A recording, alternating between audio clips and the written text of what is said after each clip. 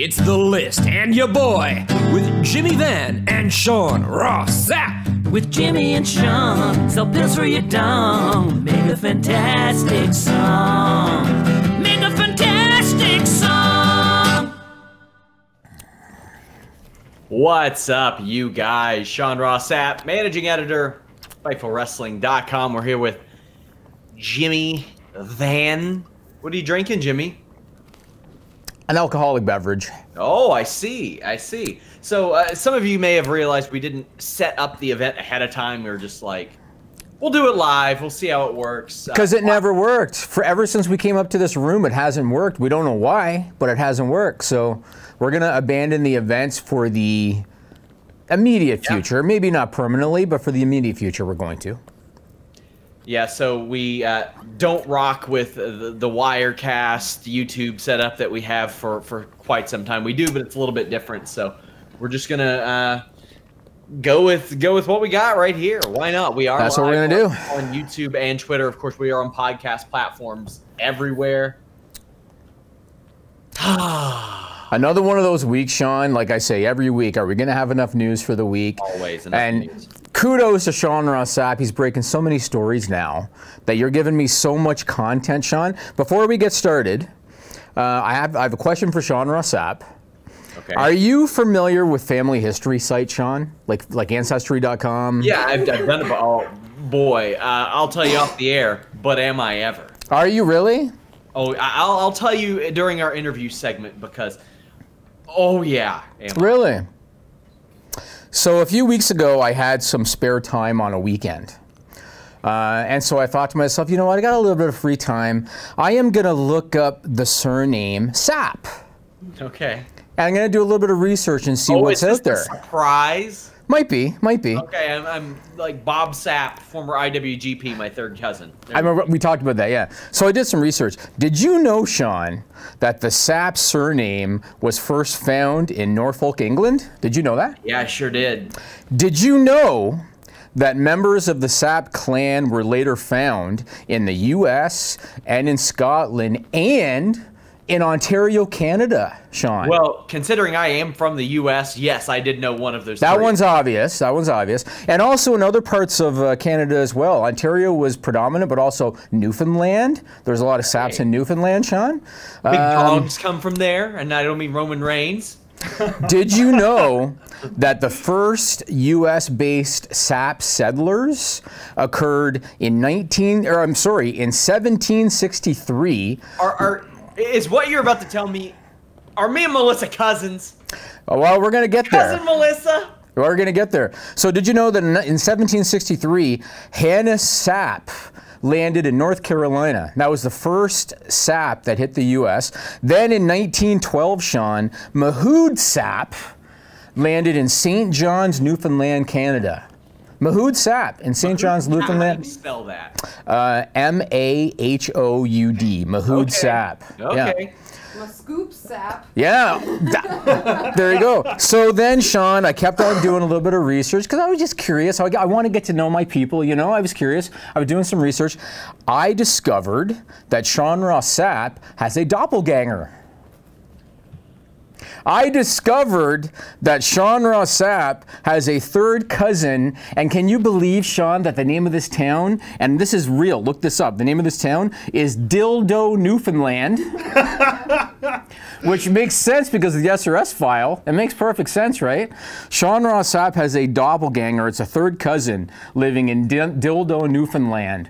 And I decided to dig into my pocket, Sean, and I decided to bring this doppelganger up to Toronto, Canada from Dildo, Newfoundland. And I want to introduce to everybody right now, this is Jacob Sapp. Hit the music, Nigel. Yeah. What's up, Fightful? You can't see it. .com. You got to cut his window. What's up, kidding now? Sean Ross Sapp, your boy. Not overrated. The dumbest thing I've ever seen in my entire life. What's up, pretty suave? What are we doing? What's up, Does this window have to stay up there? I can move it. Yeah, I moved it 'cause you told move Sean's I window. mean, yeah. Move Sean's window. told me you Jesus wanted it on the other Christ. side. Well, I'll tell you what. Look at this. Look at the resemblance. Well, let me say. Look at this doppelganger here. I appreciate the hairline on that. I got the widow's peak, the family widow's peak that goes back a little bit. So I'm more partial to the hairline on the mask. It's an amazing resemblance, and when I first met this person, I thought, I really got to fly them up to Toronto because the resemblance is amazing. What do you think, man? That version looks like it eats food very disgustingly and probably smokes often. And So- you know what? I'm okay. Since I have such a connection with this person, I would like Jacob Sapp to prove his loyalty by buying me a Nintendo Switch. How does Jacob have to prove any loyalty to you?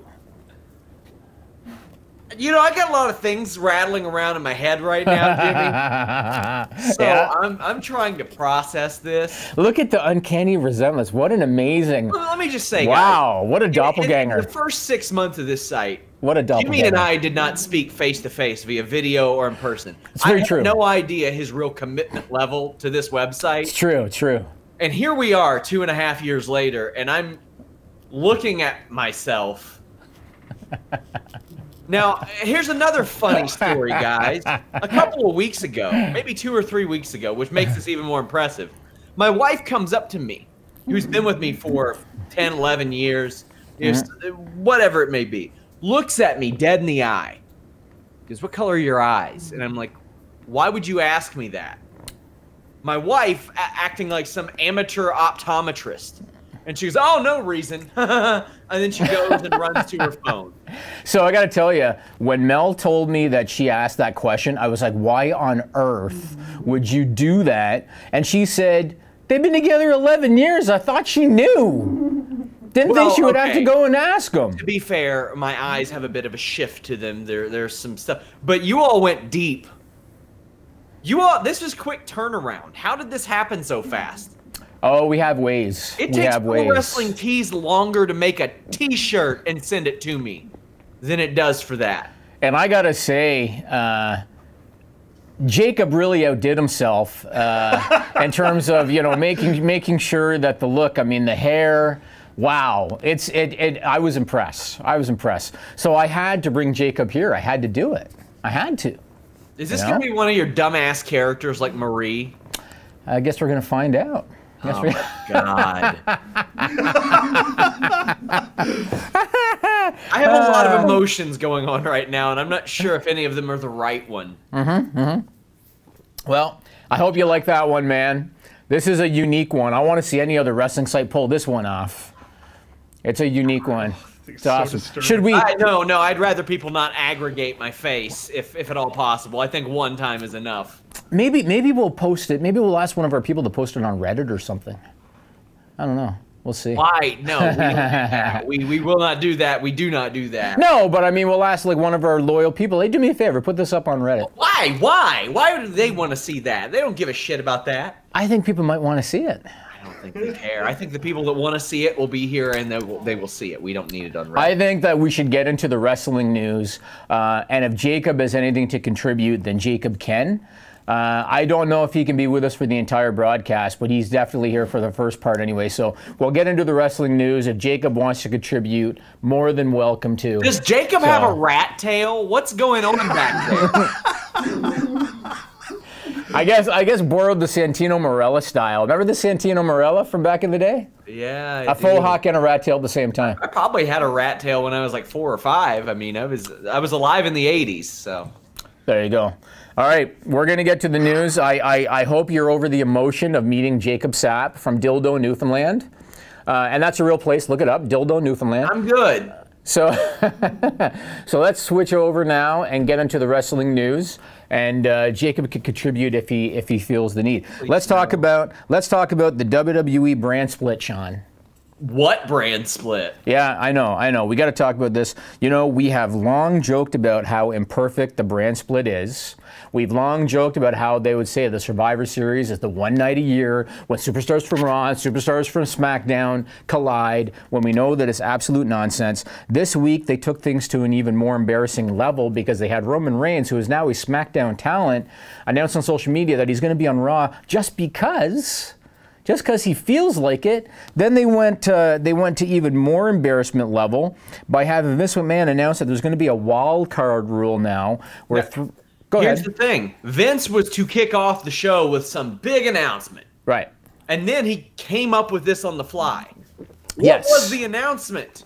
I think the announcement he was going to try to come up with something on the fly. and so then they announced the wild card rule. 3 can come to Raw, 3 can come to SmackDown. Then they followed that up after announcing 3 can come to Raw, 3 can come to SmackDown. They followed that up by having 5 show up from SmackDown on to Raw. Then Vince McMahon, Sean, in one segment, we're talking in a span of like 15 seconds, in one segment, he ignored a stipulation and he changed his mind. In a 15-second span, which are 2 things that he's famous for. And the thing I hate about it is if they want to, they can try to make it a storyline, and there will be people that believe, oh, Vince isn't indecisive. It's all just a storyline. Right. It's a well-crafted storyline that they've been working for 15 years. Right. That's the point. It's a work shoot. Yeah. Right. It's very obvious why they did this. They did this because ratings have been at all-time lows. They did this because they're getting heat from NBC Universal. Fox has got to be concerned with where the numbers are, under 2 million a week for SmackDown. This is the reason that they did it. Now, you could look at it and say, well, yeah, they made a big deal of having Roman on Raw. Meanwhile, Roman was the main guy on SmackDown last week when they hit under 2 million viewers, so he's not necessarily a game changer.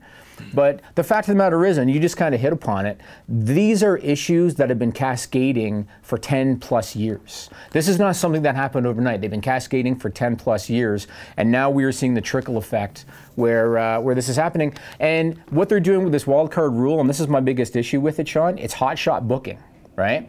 And it makes me think back to the days of, say, Goldberg, Hulk Hogan. Remember those days? Yeah. Goldberg, Hulk Hogan. Eric Bischoff could have taken Goldberg, Hulk Hogan. He could have made it a 6-month program that culminated with a match on pay-per-view. He would have done gangbuster business, but all he cared about was popping a rating because he wanted to beat WWE in 1 week. That's all he cared about. But what have they... But here's the thing. At least Eric Bischoff had 2 big stars there. He had 2 stars, and one of them got made that night. So there was something long-term accomplished there, and I don't see that in WWE. There's so much of the marquee has to be WWE and not Seth Rollins or Roman Reigns, and that was the case forever.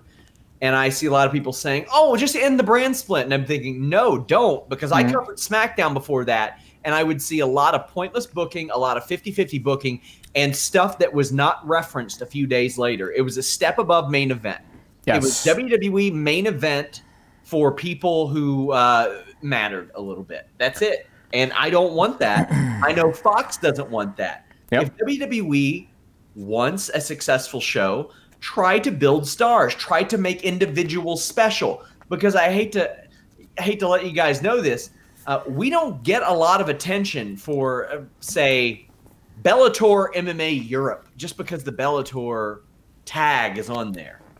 Right. But if Rory McDonald is fighting, people might tune in. They like him a little bit more. UFC shows, the bigger the star, the more attention it gets. Sure. And it's the same thing in WWE, right? It's the same thing. And again, you know, and I feel like we've talked about this stuff before, but again, years in the making, these issues that they're having now, years in the making. It's not because of talent injuries, which is what Vince McMahon said in the Q1 earnings call. It's not because of any other bullshit. It's because of creative issues, and it starts at the top. And when you go back 10, 15 years ago, you already said 50-50 booking. And I know that Hunter in the past has gone public and said 50-50 booking is a myth. It's not. The fact of the matter is, every talent on the roster, with the possible exception of Roman Reigns right now in terms of full-time talent, every talent on the roster, you win some, you lose some. How pumped are you to watch BJ Penn fight this weekend, Jimmy? You're probably not, because he loses all the time. Guida, though, right? Guida, yeah, that's fine. But you know who I'm pumped to see fight this, or who I was pumped to see fight? Donald Cerrone, because he was a star. he had become a star, and then he had a bit of the 50-50, but he's on the come up. He hasn't been winning and losing. He's been winning his fights. Right. That's why you want to see it. If I agree. you become a star into the stratosphere like a Conor McGregor, like a Chael Sonnen did at one point, you can lose and that's okay. But the problem is they never get anybody there. And if the situation is injuries, then right now they should be blowing the doors off of everybody. Because here are the people that are hurt right now, Jimmy. Nia Jax, one of the members of Authors of Pain, Fandango. That's it on Raw. Ronda Rousey, maybe. On SmackDown, you've got Sin Cara, Big Show, Big E, Sheamus, and Jeff Hardy. Jeff Hardy has a loyal following.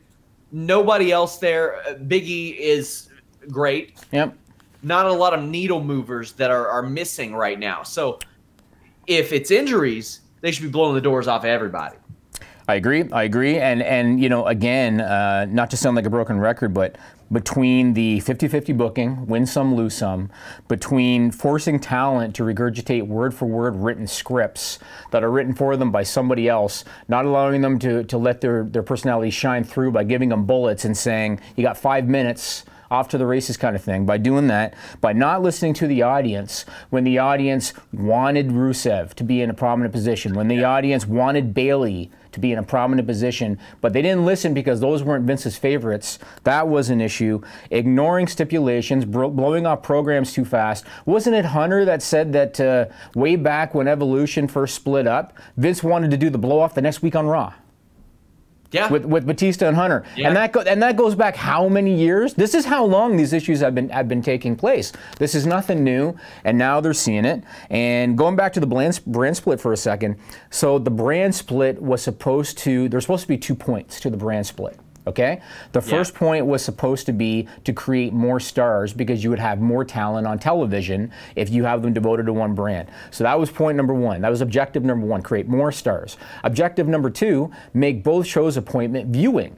Because you would know, if I want to see AJ Styles, I got to watch Raw. If I want to see Roman Reigns, I got to watch SmackDown. Now doing what they're doing, mixing everything up and having guys on both brands, number one, there's a lot of talent that's not going to be on television, Sean.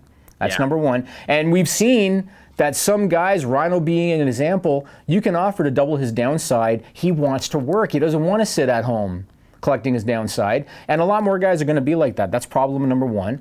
And problem number two, neither shows appointment viewing anymore. I missed SmackDown this week, but that's cool because I saw Roman on Raw anyway. You know what I mean? Yeah. Like this, all of this stuff is very problematic. And how are you going to maintain a roster this large? How are you going to do it? There's going to be more and more guys like Revival, like Gallows and Anderson, like Luke Harper. I'm trying to think of who else has asked for the release lately. Sasha Banks, maybe. There's going to be a lot more guys asking for their release because they're not being used because they're loading both shows with the same talent now, and there's no time for everybody. It's going to happen. And the thing is, you've got so many really, really good, talented people on this roster. Just make use of them. I watched a show last night.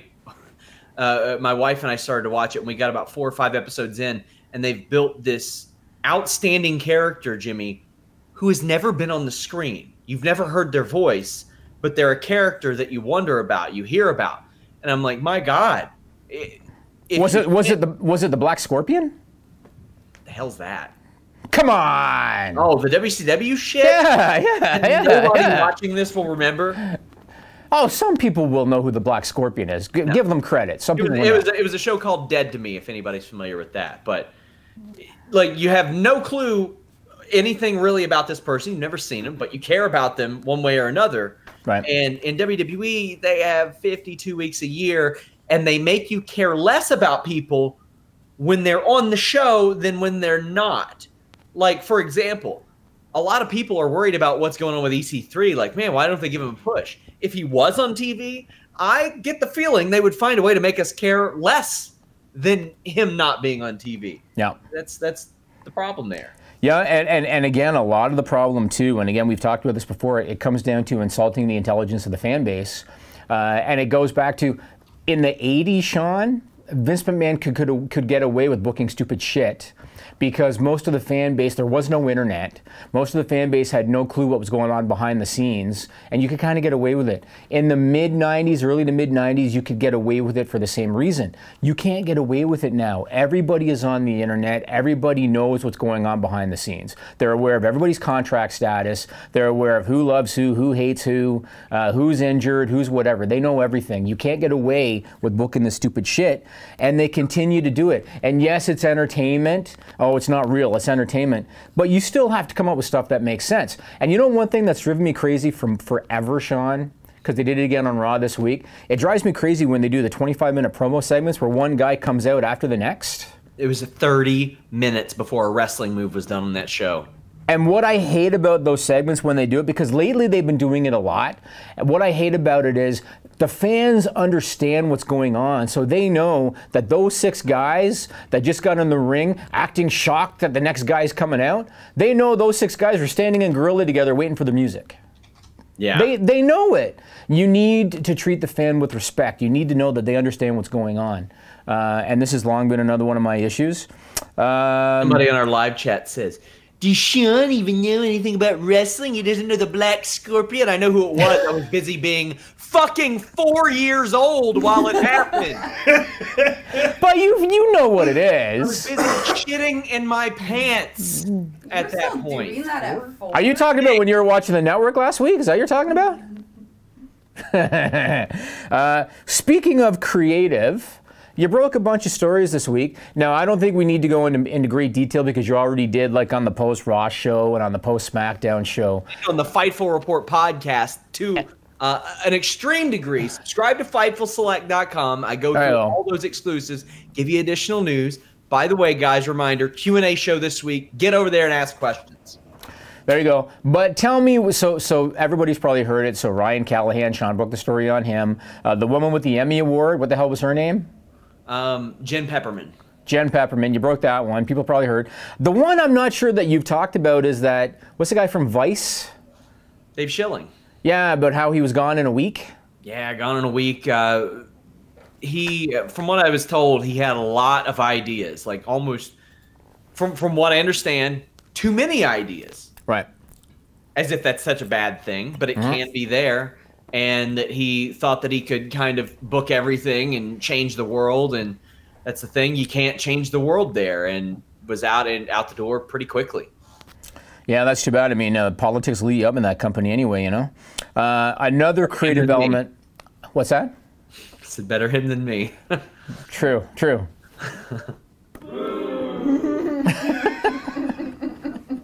We got new sounds this week, Sean. So another creative element that I want to talk about, and this is something else we've talked about in the past, is what they're doing with the Revival right now. Yeah.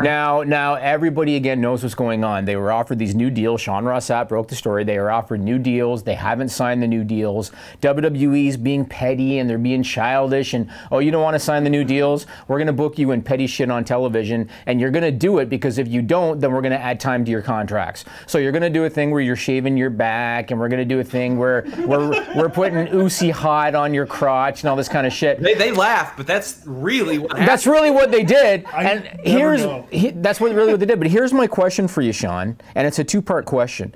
Part number one is, how do they expect other contracted talent that maybe when their contracts are coming due, maybe they're having second guesses about re-signing or whatever, how do they expect those people to want to stay when they're doing bullshit like this? That's question number one. And question number two is, do they not think about what they're doing to the Usos because in a program like this? WWE, pal. That's why people will want to stay. Right. But as we're seeing, some of the great artists in wrestling don't want to stay. No, and more than ever, I think that there's been more talent in the last quarter that have been unhappy and wanted to leave than maybe at any other time in their history. Jimmy Rhino doesn't want to stay. Yeah, for Double the Downside, too. For Double the Downside. Now, here's a funny thing. I published a story, I think in February. I interviewed Hangman Page, and he unleashed the line, I've heard of people getting their guarantees doubled by WWE since we came around. And like a dozen people were like, he's full of shit. No, he's not, by the sounds of it. No. But Rhino the money Head is doubled, and he said, you know what? You know what I'd rather do? I'd rather wrestle for the next 5 years. That's and right. Then prove my worth even more, and then maybe I could do something after that. I admire that. Absolutely. Yep, absolutely. But again, going back to the Revival thing, the Usos are supposed to be a babyface tag team, right? Yeah. The last 2 weeks, they've been bullying assholes by bullying around the Revival and laughing at their expense and everything. WWE's not thinking about how they're making the guys in programs with guys that they're trying to humiliate, how it makes them look to the viewer. And I was watching the Usos the last 2 weeks, and I thought to myself, this isn't funny. You guys are just dicks. Yeah. I mean, that's basically all there is to it. I watch it, and I cannot believe it. And I was joking on Twitter on Monday night about clearly Vince McMahon's been watching Revenge of the Nerds, because he stole that whole concept directly from Revenge of the Nerds, which is a 1984 movie, which fits in perfectly with Vince's time frame in terms of when he'd be watching stuff like that. It's really unfortunate, man, and I don't know, the way they're doing it is just so petty, and I don't know what else to say about it. It's very frustrating, is what it is, because it can be good. Yeah. And that's what's frustrating to me. And there will be people who hate on it or apologize, make apologies for it no matter what. I just want to see something consistently good. So far, Kofi Kingston is consistently good, and that's really the limit to what I can say is good almost every single week. I'll tell you who's good. Jeff Cobb. We spoke to him recently. He just lost the openweight title. But he's a winner because he's here on Fightful.com. Awesome. There you go. How long are you with ROH? Is this a long-term commitment? I know that you had to kind of wait out the Lucha Underground thing, but then they got a little more relaxed, and some other names have become available. What's your future look like in Ring of Honor? I initially signed for 1 year, and that was one of the reasons why, too, I decided to go with Ring of Honor was, like, Impact originally offered me a 2-year deal, and I was telling I think it was Sanjay Dutt at the time. I was like, hey man, listen, I just got out of a bad relationship with the Lucha contract. So I was like, I really don't want to be tied down for a long period of time right now. And they really wanted to push for the 2-year contract, and I just didn't want something long term right now, just for the fact that, again, I just got out of this crazy quote unquote 7 or 9 year deal or whatever it was the Lucha contract was, and I just didn't want to be tied down for so long. Were you surprised that there was a class action lawsuit against Lucha Underground that led to releases? Not at all. I mean, I wasn't shocked that someone finally. I was more shocked that it took this long for somebody to do that. It was good while it was going, and then it just no clue what happened. Like I wish I knew what happened. Like if they would just been more upfront and told us what was going on, I think there would have been a lot more less angry people. Mm-hmm. But a lot of people know about your wrestling background. A lot of people maybe don't know that you wrestled guy Yoel Romero, big name in the UFC now. What was that experience like? Well, I think I was like 20 or 21 at the time. And that dude, there was a reason why he's an Olympic medalist. Like, he just throttled the floor with me. But then backstage, he was like a super nice guy. So, yeah. I'm not shocked that he's, how dominating he is in the UFC. He just needed that little time to transition from a wrestler to all-around fighter, and I think he's definitely reaping the benefits. And I think he's like, I don't know, I think he's in his 40s, but he's 41. Yeah, he looks really good for 41. He'll be 42 in a month. It's amazing. Oh yeah, for him to be that age and just dominating, and how explosive he still is, and a freak athlete, more power to him. Super chats. Anakin JMT says, why won't AEW announce how to watch Double or Nothing? Reminder, guys, Donate any amount on the super chat. We will answer your question, or you can subscribe to FightfulSelect.com. Ask unlimited questions over there.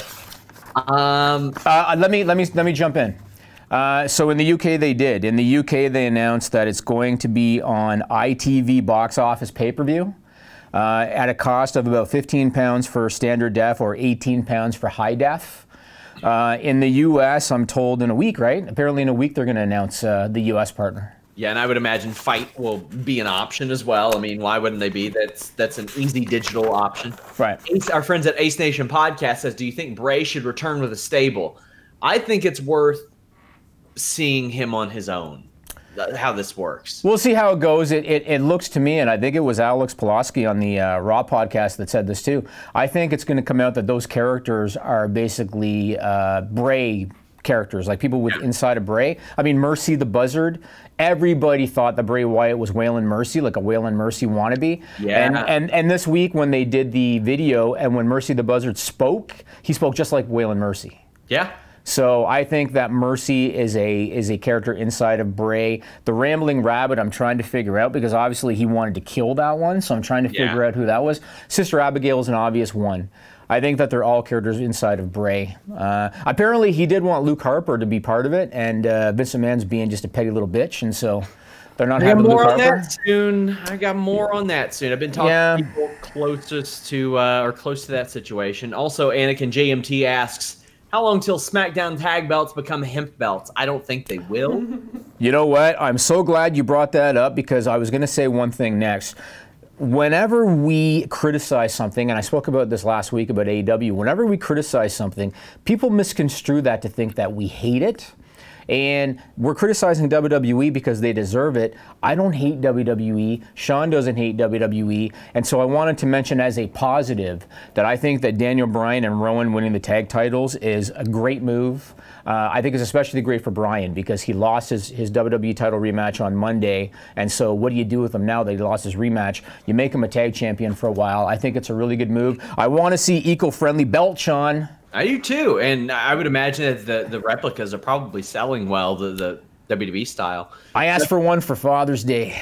Oh, so Justin Wally sent a super chat and says, "Sean, can you say Steph is the best for my girlfriend watching me?" Well, for $5 Canadian, you damn right I can. Steph is the best. Wow, you moved right over it, Jimmy. You to doubt Steph. Maybe Jacob can say Steph is the best. What do you think? I should make it clear that because Jacob is from Dildo, Newfoundland, they have a really thick accent in Newfoundland, and so we wouldn't be able to understand him anyway. So it's probably best. If you're running a whatever the hell I can't pronounce. Doppelganger of me, making it a mute immediately makes it not believable. I mean, doppelganger technically means that you look the same. It has nothing to do with personality. Yeah, sorry. You don't have a beautiful face like that and not chirp about it. Okay, let's move on and talk about the XFL, Sean. Now this, so I want to kind of explain this for people. You talk about rolling the dice, Sean. You know what Vince McMahon just did with this deal? Vince McMahon just went to Vegas. He went to a craps table and he rolled the dice because that's exactly what he's doing. They announced this week that they've signed broadcast deals with ESPN and Fox, and they're going to be airing games Saturday afternoons and Sunday afternoons, 2 games a day on various related stations. So ABC, ESPN, Fox, FS1. This is a major roll of the dice. There are no rights fees in this deal, at least in part because of the AAF, I'm sure. And I asked Sean when this news broke because it came out that ESPN and Fox are picking up production costs to the tune of about $400,000 a game. I said to Sean, does that cover every game? Because ESPN and Fox are not airing every single game. And so I wanted to know, have you found out about that? I think it only affects the games that are being broadcast, not anything additional. But so that means that ABC's games aren't covered then? Well, I think that from what I understand, and I could be wrong, I'm still trying to get a little bit of clarity on this. Whatever's broadcast, the TV, the games that are aired are covered. Okay. That could be wrong. I still trying to develop some sources within the XFL. One would. You mean you can't just go to your WWE reps because it's the same? Well, I don't think WWE's PR would like to answer any questions. I'm pretty sure they don't even like the fact that it's happening. But I'll say this. I'm not optimistic about the XFL, and I'm still infinitely more optimistic about it than I was when the AAF was first announced. Yeah, so I want to explain this because I know that a lot of people are saying, "Oh, this thing is gonna shit the bed," and it might. But here's the situation. So Vince McMahon committed from the very beginning to $500 million over 3 years. Right? From the very start, he committed that. In this deal, there's no rights fees. There's no ad revenue either. The broadcast networks are keeping it. The only thing the XFL is getting is sponsorship money from the local venues, which is going to be next to nothing, and the broadcast exposure. Yep. And this is where Vince McMahon is rolling the dice. He is basically saying, I am going to spend up to $500 million over 3 years. And given these numbers and given the AAF's losses, he's probably going to lose in excess of $100 million a year on the XFL. But he has said, I'm going to spend $500 million over 3 years. And what he's basically gambling or hoping is that he's going to build an audience because of that broadcast exposure so that in a few years he can then get a rights fee deal. Yes. And that's what he's hoping for. Now, this is a major gamble. Now, one other thing I want to mention, because I read a little bit of stuff on social media. People like to comment when they don't know all the facts, right? And one thing that I read was people said, well, that's dumb because the original XFL was on NBC and it didn't go anywhere. NBC had a prime time deal with the XFL. When you're in prime time, the pressure is about 100 times what it is right in the afternoon. He doesn't have that pressure on Saturday and Sunday afternoons, meaning that they're not going to cancel him after a few weeks. Oh yeah, they got drone races and college softball in those time slots right now. That's right. So he's going to probably get the whole season out of the deal, but he's going to lose his ass. And then the question's going to be again: is the audience going to be there so that he can get a rights fee deal later? I guarantee you, Game 1, just like the AAF and just like the first XFL, Game 1 will draw a good number. Game 2 is going to dip. Game 3 is going to dip. Who knows where the bottom's going to be? The question is, are the numbers going to come back up so that in 2-3 years he gets that rights fee deal? Major gamble that he's taken, but you know what? Good on him for having the, what did they used to say on TV? Giant grapefruit, Sean? Yeah, something like that. I don't know about. I just think it's a dumb idea to put teams where he put teams. I agree with that too, and it's going to be more expensive. It's going to be more expensive to run those teams than where the AAF had a lot of their teams. Yep. But that's what he's doing, man. Let's move on and talk about Ring of Honor, because this could potentially be big for Ring of Honor. Oh, yeah. Their parent company, Sinclair Broadcast Group, they've entered into an agreement with Disney to buy equity interest in 21 regional sports networks. It's still subject to closing conditions. They got to be approved by the U.S. Department of Justice. Sinclair is going to do this under a new subsidiary called Diamond Sports Group. And this is great for Ring of Honor because obviously if it's a sports-themed subsidiary, they're going to have Ring of Honor on every one of those stations, which is going to give them access to a combined 74 million subscribers in those markets. Could be massive for Ring of Honor. So. Oh yeah, and now here's the thing: it would be really good for people who are discovering Ring of Honor, because the reality is a lot of people are like, oh, I don't know where to watch Ring of Honor. It's been on their website for years. Every episode. If you want to watch Ring of Honor and you have access to the internet, you can watch Ring of Honor. You might be on a week delay, but the TV is often so detached from the pay-per-view anyway that it might not necessarily matter. I'm really interested to find out how WWE's dwindling numbers affect the upcoming AEW, how it affects Ring of Honor, how it affects MLW, how it affects Impact, who have the Impact Plus service launching, how it affects New Japan and their expansion into the States. I feel like that bubble built and built and built, and it might burst soon. But I think the real indication of whether or not that bubble has burst is going to be what happens with all these companies this year. I think that we won't really be able to tell until that happens. But right now, I think that WWE is quite honestly doing the entire wrestling industry a disservice. Yep, I completely agree, and that actually kind of brings me to my next point. So WWE just put up the video presentation for this year's Business Partner Summit. Anybody that's not familiar with that, they do it every year, WrestleMania week. And it's where they kind of talk to their business partners about their upcoming plans and whatnot. And there were two big things that came out of it this year. One was the new network launch. They confirmed it's going to happen later this year. They confirmed that it's going to include downloadable content as well as multiple tiers, which we've talked about. That means that they're probably going to have those independent promotions that they've already partnered with and show their content on a higher price tier.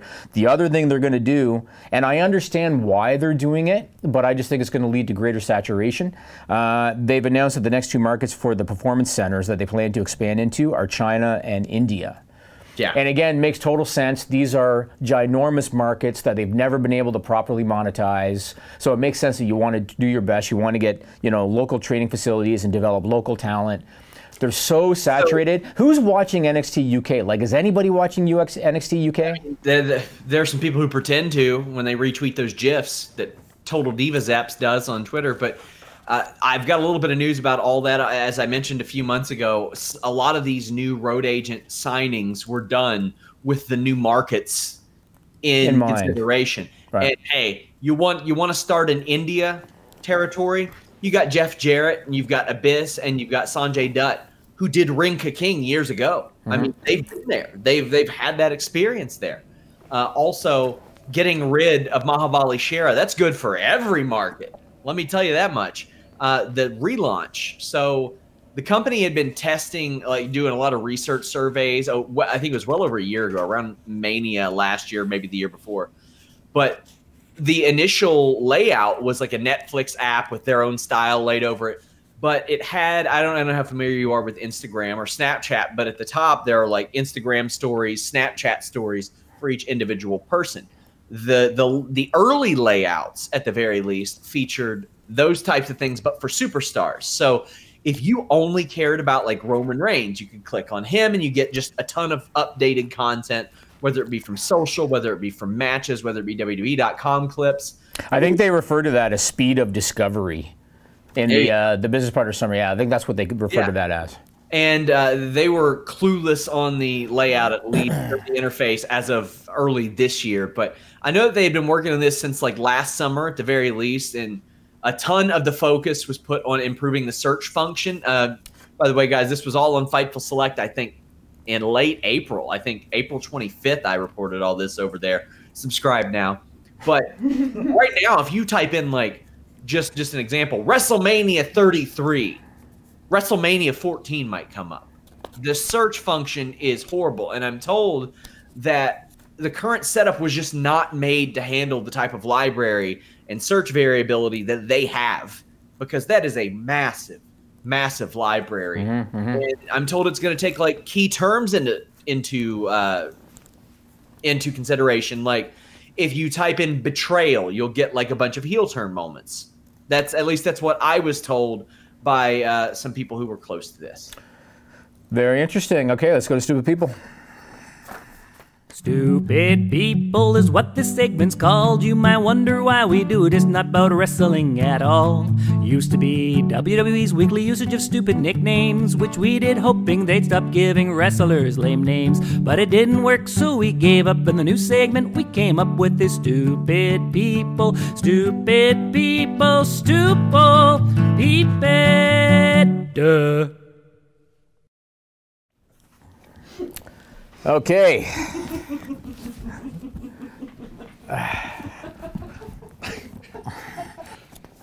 So, the fact that Melissa doesn't laugh at my jokes but thinks this is funny is disturbing. I don't know why what is going on? It's because the light is playing off of that thing weird. Is that what it is? Yeah. Okay, well, whatever. I'm keeping it up here anyway. So, this first one, I can't get it in the shot because when I do... It looks more like Ty Dillinger than me, and they're not wrong. It definitely looks like you. Definitely looks like you. Dead ringer. So this first one, this was sent in by Scotty Styles29, at Scotty Styles29 on Twitter, reported by the Gainesville Sun-It of Gainesville, Florida on May 7. So this one, Sean, I'm putting this on Stupid People because of the law, not because of the crime. All right? I want to make that clear. So a 23-year-old man out of Lake City, Florida, his name is Dylan Shane Webb. He got pulled over by a sheriff's deputy because he was in violation of Florida state obscenity laws. Did you know that Florida had a state obscenity law, Sean? No. Yeah, they have a state obscenity law. What do you think he did to be in violation of that law? Flip somebody off. He had a sticker in his back window that said, "I eat ass." We have it. Put a picture up, Nigel.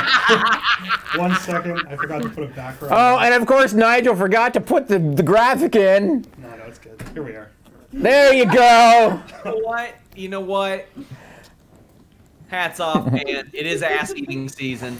Now, to that guy's credit, Sean, because I say good for him, to this guy's credit, the cop said to him, "I will let you off with a warning if you remove one of the letters from the word ass." And the guy said, "No, it's a violation of my First Amendment rights." I mean, So- it kind of is. Well, that's what he said. So he actually got arrested for resisting an officer without violence. He got taken to jail, and he paid a $2,500 bail to get out. Good for you for standing up for yourself, man. Good for you. Yeah, man. And the thing is,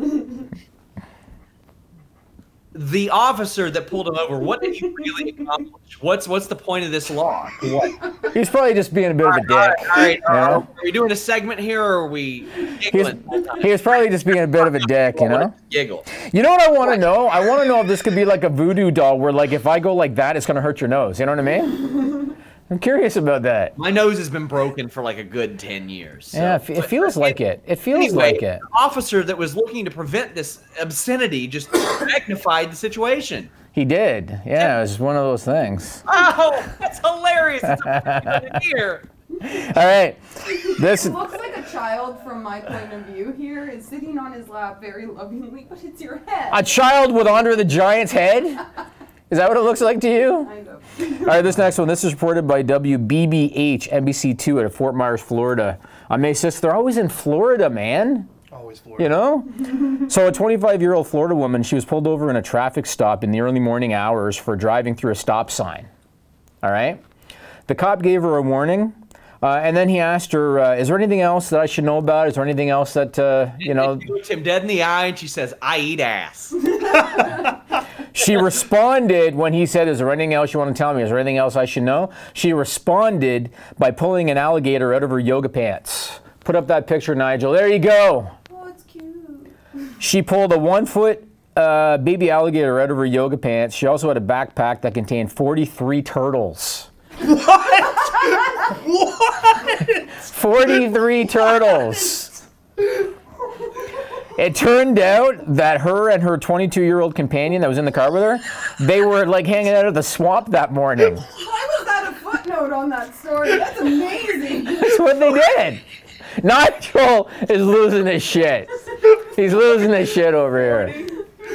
43 turtles. That's what happened. I've never seen Nigel like this. Yeah, Nigel's lost his shit on this one. This sounds like a live-action Super Mario Brothers movie. Like, Almost. Well, the animal. Okay. I have questions, and I don't know if you're going to have the answers. I'll try my best. Go ahead. I'll try my best. Did the officer see the alligator? Like, did he? Before she pulled it out of her yoga pants? Pants? Before she pulled it out of her yoga pants? Yeah. I don't think so. I mean, yoga pants are traditionally pretty tight. I don't know what this girl looked like. Experience with yoga pants. I'm just, that's what happened. Were the turtles alive? Yes. I didn't even think of that. Yes. Small, yeah? They were small and they were alive. I think that they had just gotten them from a swamp because this was 3 o'clock in the morning when they were pulled over. That's disturbing. Yeah. That's what, almost as disturbing as me gently holding your head in my hands. Yeah, You know? sure is. Was the alligator brought out as a threat, or was it? No, I think she probably felt guilty, and she's like, by the way, I have an alligator in my yoga pants. So that's what happened. So they seized the animals, they released them. She was given a citation. She didn't really do anything crazy illegal, I suppose. I mean, it's Florida. It's not like they're not around. You know what I mean? So, yeah. Okay, this last one. I'm not sure what Sean's going to think of this one. This is for the SRS file, and it was reported by the Associated Press on April 29th. I don't know if he's going to find this offensive, but we're going to see. So, back in 2015, Sean, and Nigel will know because he's all into this kind of shit, I think. Back in 2015, a conservative and nationalist government won power in Poland. Okay? Nigel's nodding. Oh, he knows this stuff. He knows. Ever since then, the Polish government has drawn criticism because they're trying to make changes to things, or they're threatening to cut funding to things because they don't fit into their vision of how things are supposed to be, right? Because it's a conservative government. One of their targets is canceled WCW Nitro. In Poland, I mean, it's fair that it might be on there in Poland now. It's possible. No, one of their targets is a piece of art film that's been at the National Museum of Warsaw for over 40 years, Sean. For over 40 years, it's been there. Old Pounders 4. The Ministry of Culture is forcing the museum to remove it. Why do you think the Ministry of Culture is forcing the museum after 40 plus years to remove this video? It's porn. It shows girls eating bananas in a suggestive way. We got a clip. Put it up, Nigel. Oh, we have the clip. Yeah, we got a clip. This is the art film. Oh boy. This is the art film. Yep. It was produced in 1973 by an artist named Natalia L.L. It's called Consumer Art, and it shows models eating things like bananas and hot dogs. It was supposedly put together as a criticism of food shortages that were taking place under communist rule in the 70s, because this thing was made in 73. So it was done to criticize food shortages under communist rule in the 70s. Now, this story in Poland is actually making headline news to the extent that Polish politicians and Polish celebrities are posting pictures on social media of themselves eating bananas. Yeah, I mean, when you said that, I thought it was going to be far more suggestive than it was. Right, right. I mean, I didn't show the whole video. Boy, have times changed. They couldn't even eat bananas hot back then. I mean, I didn't show any of the Frankfurter stuff, but It's 15 minutes long. It's 15 minutes long. Plenty in there.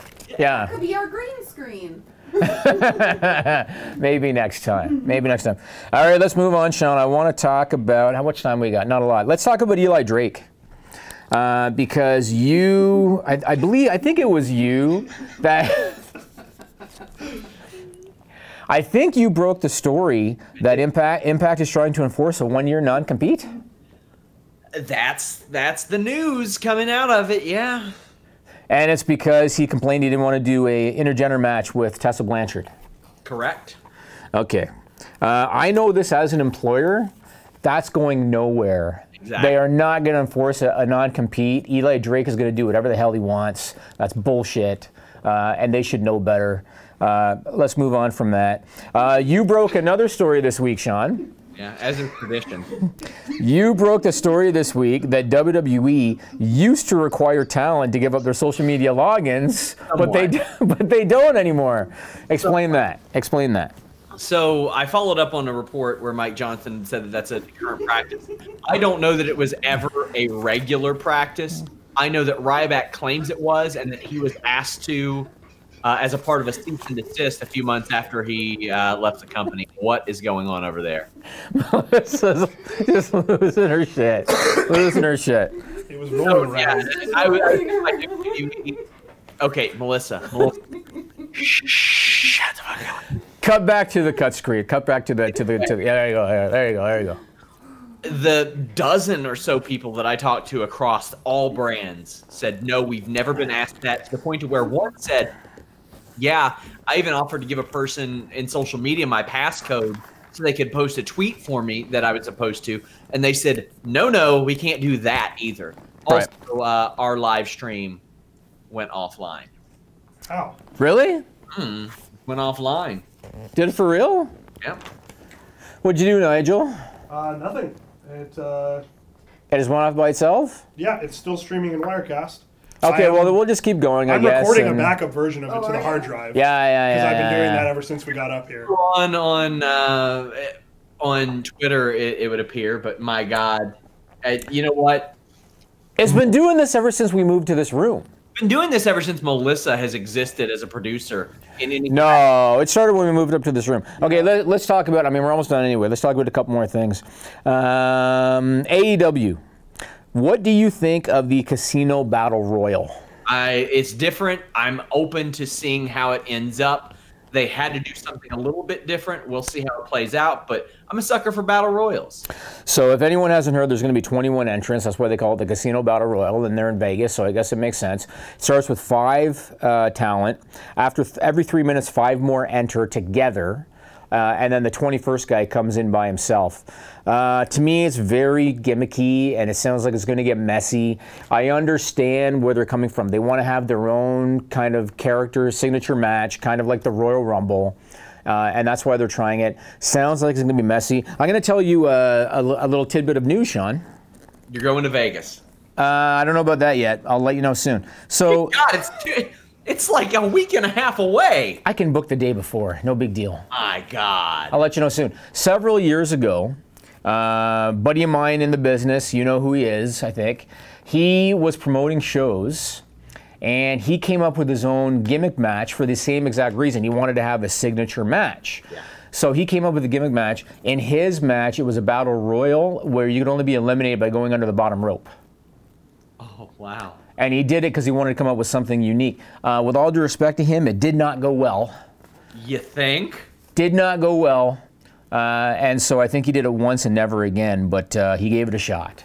Sometimes these things don't go well, and when I envision 5 guys running out together to join a battle royal, it sounds like it's going to be messy to me. I don't see that going well, but I guess we'll see what happens. I guess I'm open to it. I'm actually getting really excited for that weekend. There's just more and more people that have told me they're going to be there, so right. Looking forward to that. What do you think about Goldberg versus Bobby Lashley in Saudi Arabia? Sure. Makes a lot of sense to me. Why not? I'm actually kind of intrigued by it, Sean. I'm not going to lie. I'm kind of intrigued by it. Today? What's that? Was that reported today? No, but they're teasing it heavily on social media, and so people think that's going to happen. Yeah, okay. Because I've been out a little bit today. I was like, okay, did I miss something? But yeah, it wasn't announced officially, no. That'd be fine. It'd be quick, and Goldberg likes that style. Lashley can work his style. Why not? I'm actually quite intrigued by it, man. Yeah. You know, I think it'd be very interesting. What do you think of Chris Jericho getting a shot at the IWGP title after he just lost the Intercontinental title in his last New Japan match? I love it. It's such a troll move. And hey, it speaks positively to the possibility of AEW and New Japan working together, which I think they should be. And I have no issue with it either because it's business. And I've seen a few purists that are like, well, this is bullshit. He lost his last match and now he's getting a title shot. You got to remember, for years and years and years in WWE, the Intercontinental title was used as a stepping stone to the main events, right? Mm-hmm. So years ago, you would lose the Intercontinental title, you'd go to the main event picture and eventually wrestle for the world title. Yeah. Really no difference, except I guess there's no build. Well, I think that the build is literally them saying he doesn't deserve this. He shouldn't be in this spot. He's not even with us. He lost his last match. That should be the build, that he is entitled and getting this, and it shouldn't be happening that way. I think that's the right way to do it if he's coming off of a loss, because wins and losses do matter in New Japan. Right, right. And they should. That's all they got for you, man. Otherwise, Jacob and I are just going to hang out a little bit. Oh, there you go. There you go. He's a real friendly sort, too, Jacob, you know? He was very positive. We have a photo of him doing this earlier, 2 thumbs up. Oh, there's a solid shot. Guy. Just in case anybody's not able to get a real good glimpse of what Jacob looks like, there is a solid shot of Jacob right there. Look at that. I'm really glad we're off. Look at that, man. Look at that shot. It's beautiful. Beautiful. Until next time, we're out. Subscribe to Fightful on YouTube for the latest exclusive podcasts, interviews, and news across boxing, MMA, and pro wrestling.